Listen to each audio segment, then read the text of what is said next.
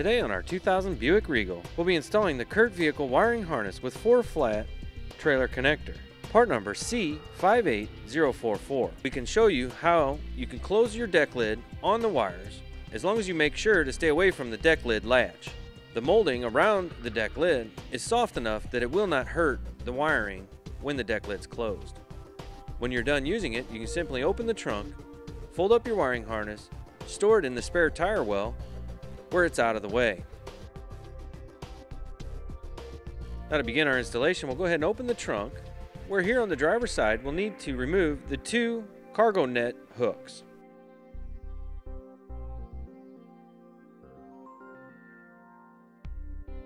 Once we've removed those, we can go ahead and begin peeling back the carpeting, exposing the taillight wiring harness. Now we'll need to go ahead and remove the tape surrounding the 3 wires that lead to the taillight.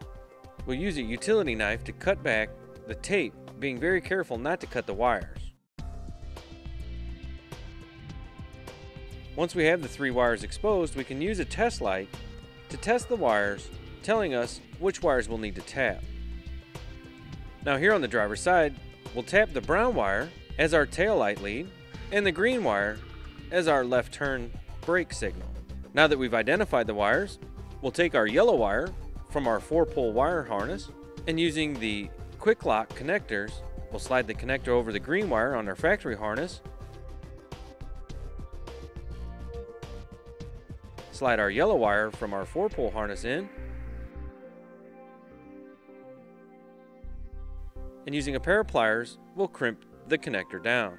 We can then lock the plastic cover over and repeat this procedure, connecting our brown lead from our 4-pole connector to the brown wire on our factory harness.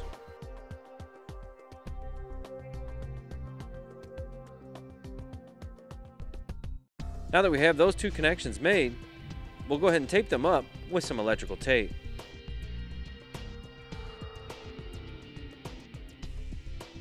Now here, we'll take our white wire, strip back the insulation, attach a ring terminal,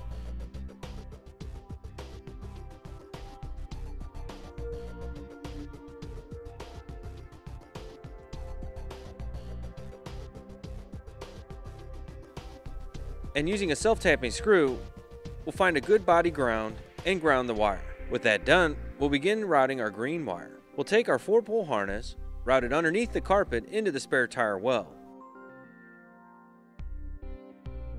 Now here on the passenger side, after removing the cargo net hooks and peeling back the carpet, we'll then take our green wire and route it over to the passenger side.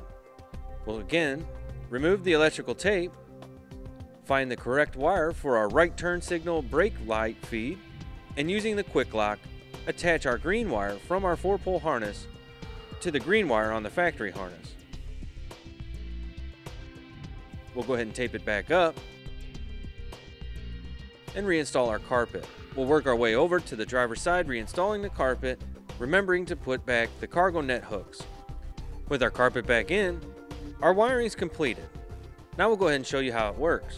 Using a test light, we'll connect one end to the ground wire here on our 4-pole, and the other end we'll probe the remaining 3 wires, making sure that we get the correct signals out of each.